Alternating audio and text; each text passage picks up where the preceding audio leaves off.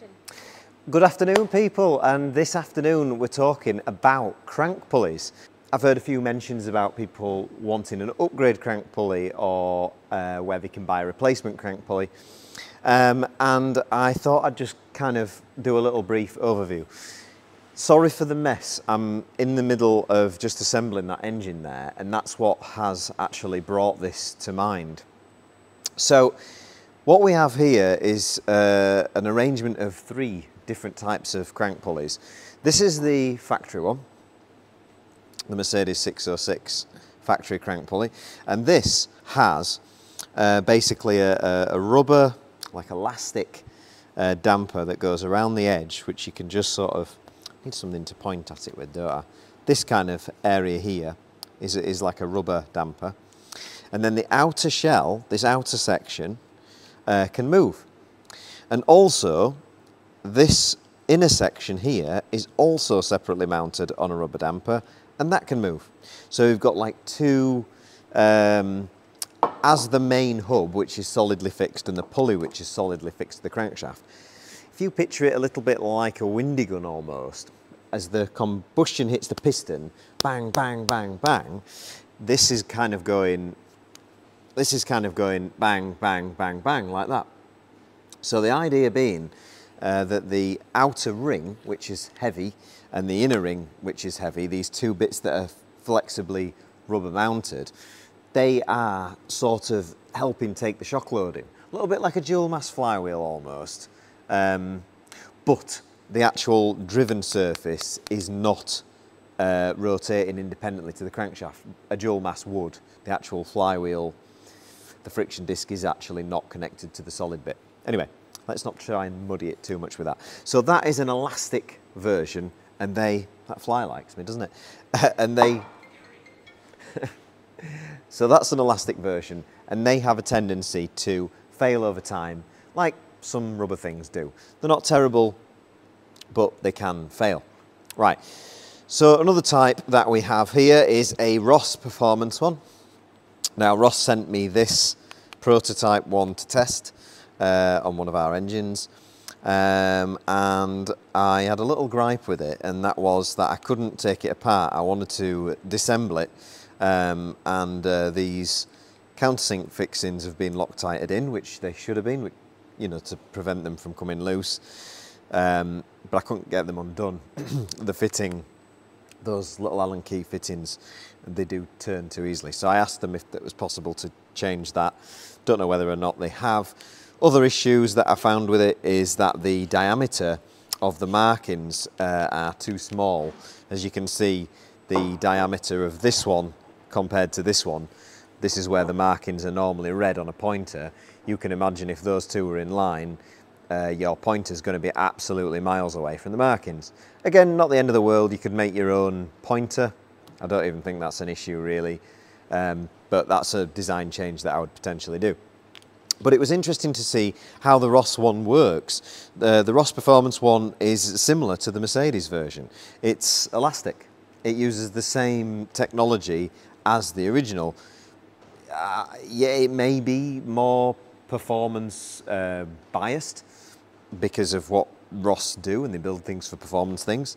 So it might be better for higher revs and things like that, but it is still an external bonded on elastic version.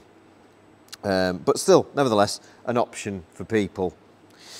Well, I say an option for people. I have actually tried to contact Ross probably 3-4 times, 3 times since I got this, and they just don't get back to you. They're probably very busy, but I haven't been able to get any of these. I was tempted to pop them on the website for sale for people, but I couldn't. I could not get in touch. No response. Maybe my emails are going to spam.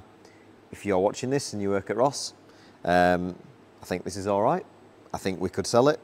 Get into contact, or don't. So then it leads us on to our 3rd design, which is my own. Now, this one is an interesting one. Forgive the bolts that are all just sat on here for a second, because I've just been weighing it, and I'll tell you the weights of these in a second. But this one works slightly differently. This one, again, similar to a Ross, how it has a separate internal hub section, like a bolted on hub. It has the bolted on hub, as you can see. And then what we're looking at here on the top side is basically a dish. And underneath this, this section here, so this is the counterweight, which is covered in this red grease here. This is the counterweight. And what happens is, like I was talking about the forces before, as this goes like this with the engine as it's running, this counterweight is able to actually move. Now these are 2 tapped holes, if I can find a bolt that isn't. So basically, if I push on this, look, you can see that can actually rotate. I don't even know if I'll be able to do it. Yeah, you see those 2 lines? If you just look at those 2 lines, you'll see me move it. If I squeeze very tight, you see how it's moving? That inner section, did you catch it? Kind of, do it again. It's quite hard. You ready? Just yeah, so you can see those 2 sections, that centre section has the ability to move. Now, obviously, it's not meant to be loose. You don't want that to be, you know, just spinning around aimlessly like a bearing. And it's literally suspended by a series of O-rings. So that internal counterweight, which we've calculated, basically helps to take out that shock in a similar way, but the difference being that it is inside. So when this is all assembled, that weight is totally encapsulated and it won't deteriorate from things like weather, hot, cold, you know, all that kind of business, because it's like fully sealed in its own little chamber. And this top section here seals down, seals onto there, and basically, I've kind of done that wrong there because it's great to get off. So basically it has a dowel and you have to line the dowel up. This is a prototype version. There's actually an O-ring missing from that inner section, but for the purposes of the video and for my testing, this is going to get used on an engine.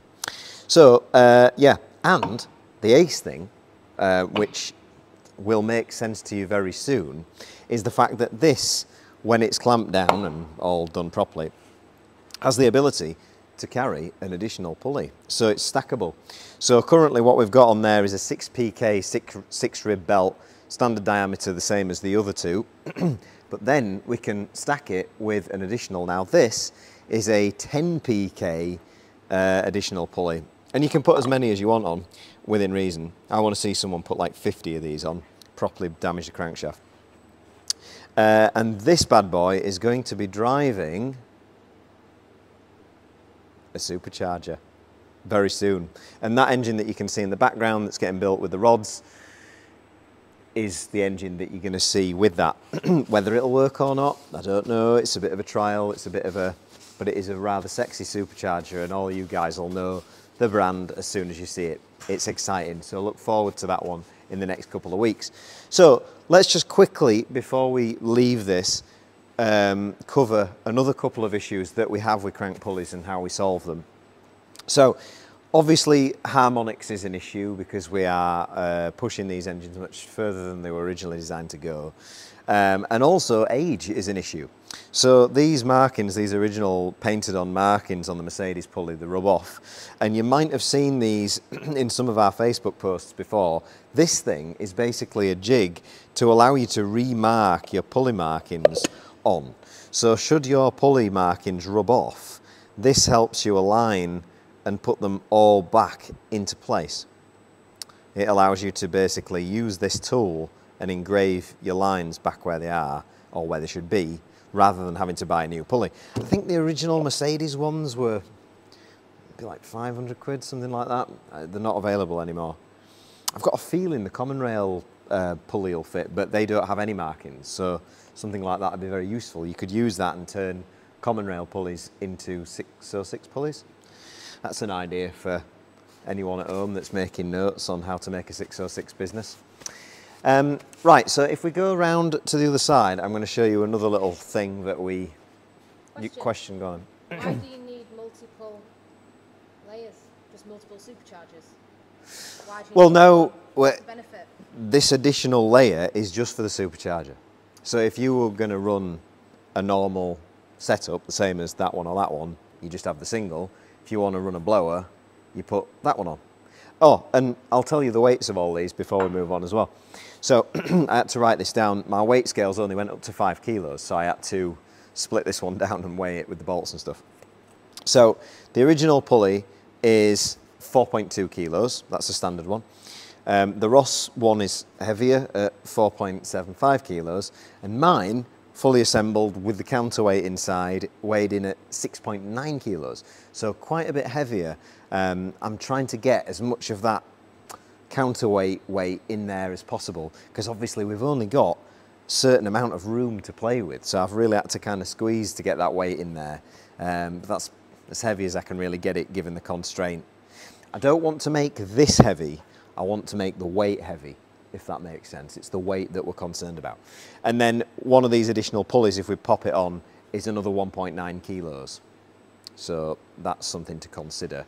So you'd be 6.9 plus 1.9 if you add them two together. Right, let's go around this side. Let's have a look at the original crankshaft. So using the powers of having a workshop and real tangible items at my fingertips, I can show you how the original crankshaft pulleys were fastened on. So this, which I actually just had to pull out of the bin, is the original crankshaft keyway. How weird is that? It's like a little band of steel. And that basically sits between those two woodruff slots. It sits in there like that. And then this pulley, the pulley that drives the oil pump and the cams, basically sits over it, gets pushed up to the back, and then your crank pulley then goes on the front, and it sandwiches those two items together. Now, it's the friction and the tension holding these two together that really is what's stopping any of this stuff from rotating. Now, however, because obviously, like we've just discussed, we're pushing higher revs, putting a lot more harmonic stress on the engine, and we're also using combinations of flywheels and things that Mercedes probably didn't put into consideration when they were designing their original pulley. We're having issues with the front pulley coming loose. Now, I've obviously covered this in the past when I did the old video of how to build a 700 horsepower 606. And I mentioned about our kit where you screw in this little jig, and then you can basically drill the pulley. You can basically drill the crankshaft and pulley at the same time, and you can basically put another peg in. Now, that, what I mentioned last time, is a very good safeguard method to prevent the pulley from slipping. But some people out there are spreading a bit of misinformation, and that is that it's not the pulley that you need to be worried about, it's the gear behind that drives the cams. That's not true. There's never been, as far as I'm aware, or certainly while I've been building these engines or doing these engines, a situation where this drive sprocket at the back has spun. Now, that keyway obviously does do both items, so understandably, if this one slips, then it's going to give this one problems.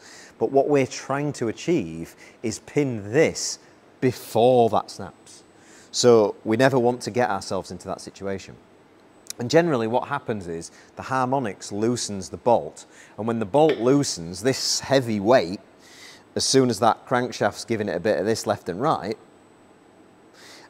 it works its way free, and the nut comes loose, and then this ends up spinning and it breaks the keyway. This is kind of under like more of a permanent tension, quite a consistent load, and it isn't trying to take out harmonics. So I think that's the reason why this drive gear never ever spins on the back of the crank. But it's good, because in the past when I've had to repair cranks, when that's gone wrong, I've never had to sort that. However, Mercedes have already thought of this. If you try and buy the new keyways from Mercedes, you can't buy this anymore, this bizarre little slip of steel. If you order them, this is what you get. Obviously, being a big advocate of genuine Mercedes parts, obviously, as you can see, most of the stuff I'm building all is Mercedes. This is what they supply you. a pair of these, just rather regular woodruff keys. And they just push into the original grooves. You don't have to modify anything. I just pop them in there. I'll give them a little tap with a copper hammer. Something like this. Well, we can do this one now just for the guys out there that might not have the special tools like a copper hammer. You could probably borrow them locally. Oh no, it won't fit in. Oh God, what am I going to do? Don't get another tool. If anybody's watching this and they happen to have a special tool that I can use because my hammer won't fit in there to knock that in, if you can't sense my humour, you need to stop watching my channel. So yeah, pop those two keys, 2 dowels in, and then you just simply fit these as standard, as Mercedes intended. And then of course, after you've done that, then drill and do the pinning, which just does the outer. Now these things are much stronger than the original anyway. Chances are it's never going to spin with one of these done. But for the sake of it, putting the dowel in is cheap insurance, isn't it? And it's certainly what I'm going to use, especially whilst trying to run a supercharger. I'm going to have that extra force on the front of the crank. I'm really going to want to have that extra bit of traction on that shaft. Would you like, as a little treat, it is a bit premature because this engine is being built for that, but it is a bit premature, but would you like to see the supercharger? Come on then.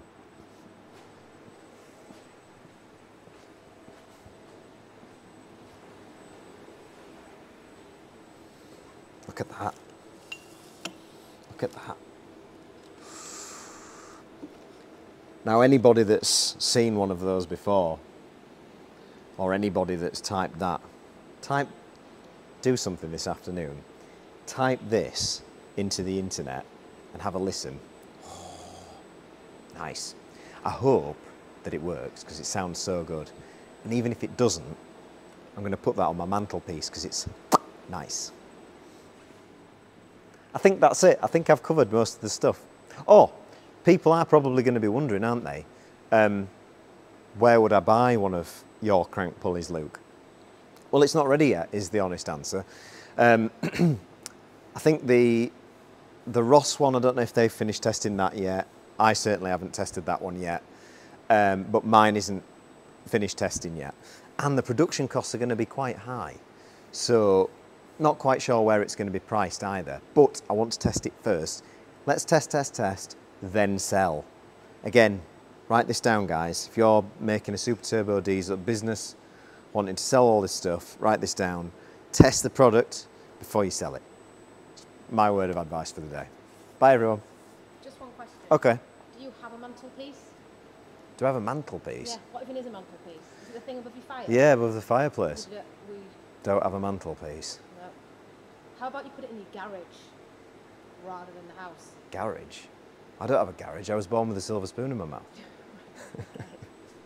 Bye. Bye.